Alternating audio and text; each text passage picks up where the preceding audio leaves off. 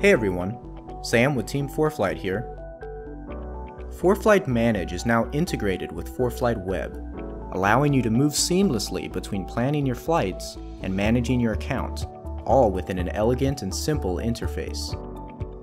In this video, I'm going to walk you through the layout and functionality of the new Manage page, including how to upgrade or renew your subscription, and how to link your account with outside services like FlightAware and Dropbox. Start by clicking the Login button at the top of ForeFlight's homepage and logging in. From the Maps page, click on your username in the navigation sidebar on the left to access the Manage page. You can then collapse the sidebar using the arrows at the top. The Manage page includes 3 tabs along the top for Account, Integrations, and Activity. In the Profile section, you can edit basic information about your profile, such as your name, the email address associated with your account, and your home airport. Click Update to save changes. You can also change your password. The next section has information about your subscription, including your plan type, number of licenses, and expiration date. Single pilot accounts will show 1 license, which allows for 2 iPads and 1 iPhone to be signed in at once, while multi-pilot accounts allow for 1 iPad and 1 iPhone per license. Click Upgrade or Renew My Subscription to access ForeFlight's Buy page, and follow the directions there to upgrade or renew your plan. If you have a credit card on file with ForeFlight, you can toggle auto-renew off or on, allowing ForeFlight to charge your credit card and renew your subscription when it expires. You must have a credit card on file to enable auto-renew.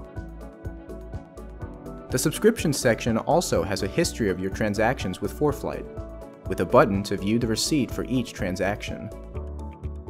Note that only purchases made through ForeFlight's site are shown here.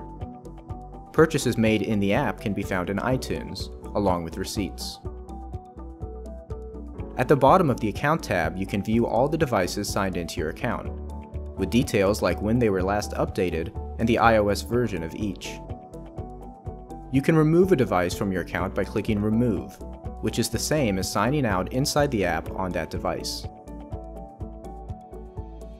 Next up is the Integrations tab, where you can connect your account to a number of external tools and services. If your subscription includes cloud documents, you can connect to a cloud storage provider like Dropbox to upload your own documents to the app. Enter the name of the catalog as you want it to appear in the app, and select which cloud provider you'll use. Then click Create. After entering your credentials for the cloud provider, if prompted, and clicking Allow, the new linked catalog will appear in the app, allowing you to add documents to the app from your computer. If you've blocked your tail number with FlightAware, you can connect your ForeFlight account with your FlightAware account to receive flight notifications from FlightAware in-app.